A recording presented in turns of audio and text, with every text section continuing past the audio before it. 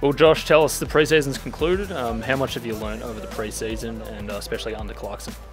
Yeah, I think Clarko's been massive for the group at the moment. We're learning heaps with the new sort of structure and new game plan that we're doing. But yeah, even with positioning wise and the things that he wants with your role and knowing that, he's been really clear, and learning from him has been pretty easy. But yeah, learning a lot, and it's been really good. Where do you see your best position on the field? Yeah, at the moment, been playing predominantly down back, half back as a rebounding defender this pre-season, and a bit of wing. So yeah, I think a mixture of half back and wing at the moment is probably my best position, with being able to take on the game and also like being an intercept and running type of player. So yeah, I think those are my best positions at the moment.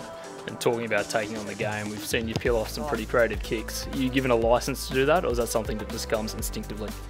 Yeah, I think it's a bit of both. Like, teammates around me and coaches really want me to back myself in with sort of, yeah, taking on the game, if that's running, and taking on my kicks as well, because I think they back me in as one of my weapons. So I just try to take on the game when I can. On the weekend, you caught Caleb Daniel on a pretty good tackle. Can you walk us through that one?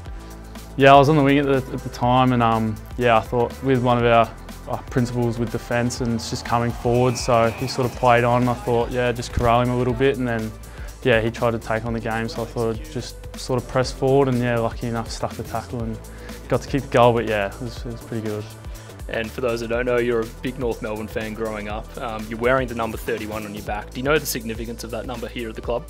Yeah, 31's pretty big number with Corey McKernan wearing it. He's obviously a champion player for the club, and yeah, it's definitely pretty special to wear that number and see the names that are on your locker when you walk into the locker room every day.